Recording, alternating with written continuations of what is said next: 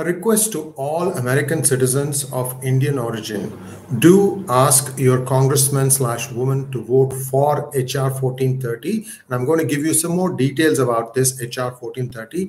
This is the 1971 Bangladesh genocide.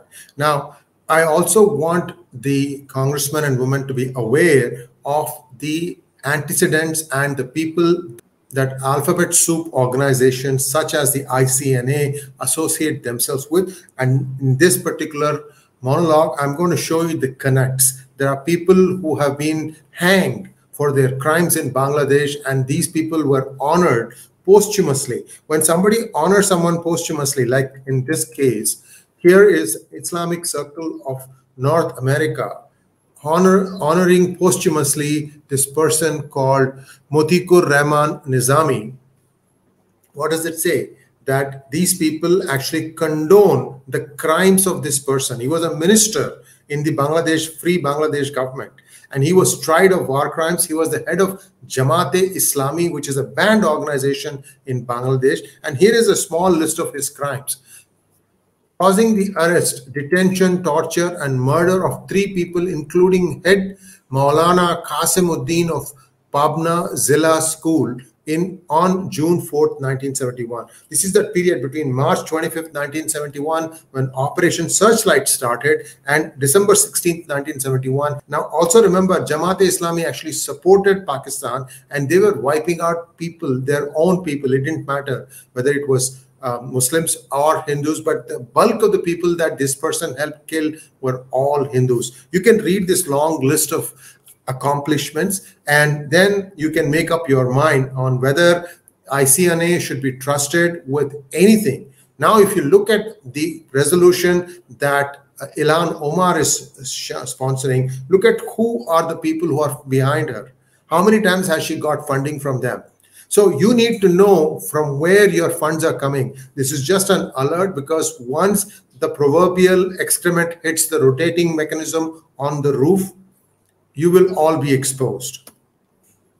Here is the execution of Motiur Rahman Nizami for his war crimes. And this was he was hanged in 2016, and this was done by the Sheikh Hasina Wajid government.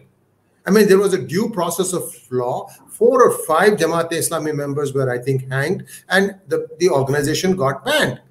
Now you go and award this person posthumously, and then now suddenly you want to say that India is guilty of discriminating against its minorities, when these are your spokesperson. What kind of credibility do these alphabet soup organizations have? Ask yourself this question. Now, this is the resolution 1430, and this has been discussed in detail in a previous hangout. I request all the viewers to watch that one, and I'll give you the link of that also. And this tells you all the different crimes connected, and it's just heartbreaking. 3 million people killed, 10 million fled from Bangladesh, and they are still in India. I don't think they can ever go back. And thousands and thousands were displaced within Bangladesh. Today, people don't have a clear idea of how many Hindus are left. And every Durga Puja or every Hindu festival, you will have some organizations taking it out on these people. So what is happening is, it is just completely losing control of how the governments are treating their minorities, whether it is Pakistan or Bangladesh. It's just the degree of control that changes, but the minorities are really suffering there. And what happens in the United States? The congressmen and women are being told that India is discriminating against its minorities. So this kind of a lie after lie after lie after lie has to be nailed. And here is the relationship. Okay, look at ICNA. ICNA was the one, remember, who posthumously awarded an appreciation award to this guy who's Nizami. Now, look at this. They are also connected with the other person, Ahmedullah Siddiqui, who was a SIMI founder. When SIMI got banned, this fellow fled to United States, and he's holed up there. And he is also part of this network. I mean, it doesn't stop here, guys. This just keeps on going and going and going and going. And I'm surprised that they are able to still hold up and keep making noises. These are people who are harboring criminals.